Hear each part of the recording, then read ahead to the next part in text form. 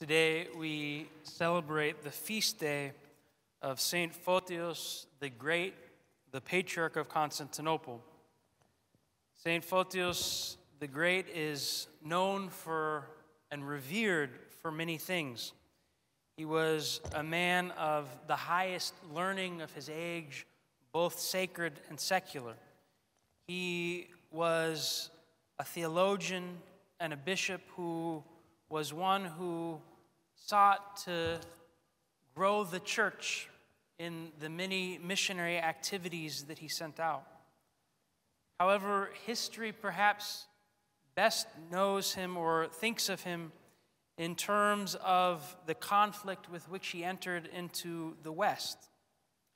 Saint Photios of Constantinople was one of the first, but the one who definitively condemned that Western heresy of the Filioque. For those of us who perhaps are unaware, the Filioque was an addition to the creed, an addition of a single word in reference to the Holy Spirit. The Nicene Constantinopolitan Creed that we know and we say in the Orthodox Church states that the Holy Spirit proceeds from the Father. The Latin Filioque and the Son was added in the West. Many people, especially in this day and age, question the significance of this, because this indeed was something that is at the root of the schism between East and West. They say perhaps it's just a matter of semantics or philosophy. And yet St. Photios recognized an important truth, one that I again and again try to reiterate.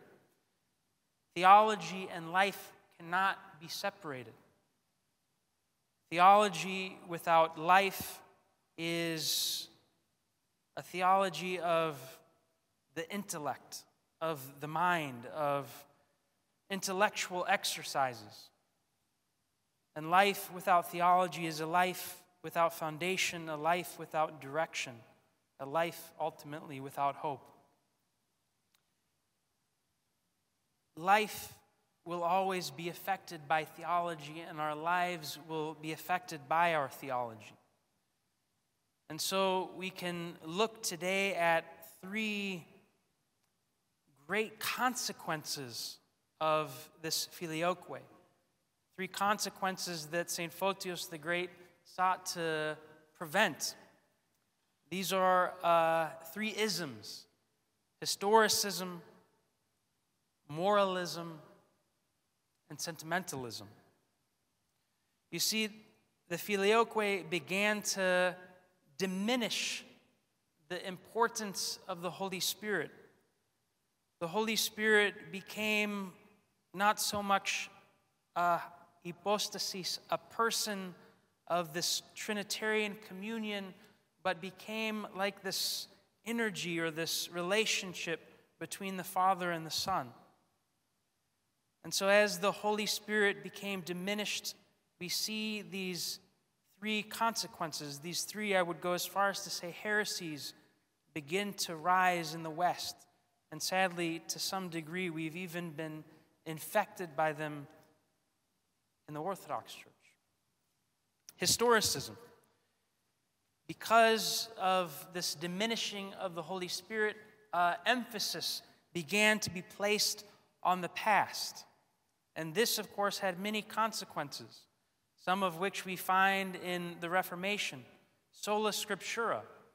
Because our relationship with God is ultimately through these past events, the best we can do is reflect on them. Turn to that time period and the words that were written when these events occurred. And so we have a sola scriptura, we have a faith alone, because some, in this day, 2,000 years separate us from the events of the New Testament. They're so far removed from us. And so for many, salvation, life is one that's merely one of belief, believing in these past events. This has even affected the area of art, we see that this historicism is found in the art of the modern media. Because of this removal, this distance in time between us today and these events of the New Testament, people seek to have some sort of encounter, asking themselves, if only I could have been alive back then and seen Christ and these miracles that St. Paul worked. And so we have things like the Passion of the Christ, these Jesus Christ movies where people can somehow insert themselves mechanistically into these historical events. But for us in the Orthodox Church, this is not the case. Because the Holy Spirit is so central and present in our lives, these events are not separated from us by time. And we see this and we experience this in the hymns. We say, today the Virgin gives birth. Today, now, he who suspended the earth amidst the waters is hung upon the tree. The significance, the grace, the power of that event is made present here and now for us by the Holy Spirit. The whole orientation of Christianity that gives its due to the Holy Spirit is one that's oriented to the kingdom of God, not these past events. And so for us, the liturgy is not so much a reenactment of a historical event, but the realization and the coming of the kingdom of God and Christ himself by the Holy Spirit who reveals to us the Father. The second of these consequences of this diminishment of the Holy Spirit is a moralism. If we are removed from the reality and the presence of Christ, what can we do but imitate him? And this again goes back to this central and isolating focus on just the Scriptures. I can imitate Christ. I can imitate the apostles.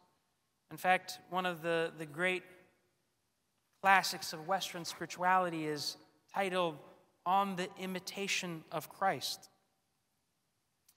And what does this lead to? This leads to, in a sense, truth for the sake of virtue. It no longer is about the truth as a living person that we can encounter as much as somehow following this truth that we might be good. And this has very much shaped our whole modern soteriology, where it's really about being good. How many times I've heard someone say, oh, this person's not a Christian, but Father, they're a really good person. This person didn't live the life of the church, but they were a good person. Because in the mind of today, what matters is just being good. But this, my friends, is not only problematic, but it's truly tragic. It doesn't matter how good of a person you are, your end will be the same as the bad person. There's a danger here in enslaving ourselves to the law, using the law to subject and to beat up others. We're only a step away from Pharisaicism. And yet, for us in the Orthodox Church, it's not about being good for the sake of good, but as Saint Seraphim of Sarov, who in some ways was a descendant of Saint Photios, who sent the missionaries to the Slavs, tells us that the purpose of life is the acquisition of the Holy Spirit. We see this in the title of the book by the great Saint Nicholas Kavasilas. It's not on the imitation of Christ, but life in Christ. Because the Holy Spirit makes Christ present here and now and in our lives, we are able to be united to him. United to him, St. Nicholas tells us, in a way that is more intimate and nearer to us than our very bones. Finally, we have the consequences of this diminishment of the Holy Spirit and this sentimentalism. If I cannot be present and stand in the presence of Christ and the saints, as did the apostles so long ago, I can at least allow myself to be moved by these experiences. And so we get this emphasis on emotion to the point that it has affected the art. If we look at the history of Western music that until recently was largely one that was ecclesiastical, we see again and again this music trying to shape and to create this emotional space, whether it's the symphonies of classical Europe or the rock ballads of today's megachurch. Even in the architecture, we see this, that Gothic art that sought to show the power of God and to perhaps when you walk into a Gothic cathedral, you almost feel crushed by the weight. You're in awe, your emotions, and yet we remain distant from the one. But here in the Orthodox Church, the Holy Spirit makes present to us Christ. And so, not that the emotions are somehow removed or not important, but regardless of how we feel, Christ is present in our lives. Perhaps we are being hit by the waves of sorrow, and yet with the Holy Spirit we stand firm because our joy is present within us. The waves of fear, even the happiness we may experience, we are able to keep a sobriety because it's not so much how I feel, but that I am in relation and communion with Christ himself. And finally, we see this in the very architecture. I'd spoken of the Gothic architecture, but in the Orthodox Church, we're revealed not so much the distance between God and man, but rather the presence of the divine. That one cannot enter into traditional Orthodox Church without at once feeling that God is present, that the Holy Spirit is present, the Mother of God is present, and all of the saints are present here and now. And finally, in conclusion, sometimes I think people with this sentimentalistic understanding of our church sometimes ask, Father, why do we have so many services throughout the week? Why are you doing a liturgy on a Saturday morning when two beautiful, faithful members, but only two come?